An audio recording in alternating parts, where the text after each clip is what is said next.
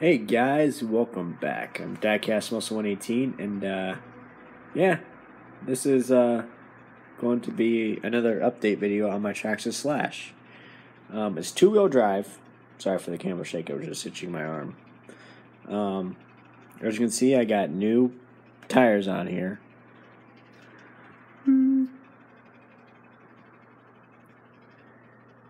They're pretty nice. There's my pit mat. It's all dirty now. Yeah, so let's get under this thing and take a look. As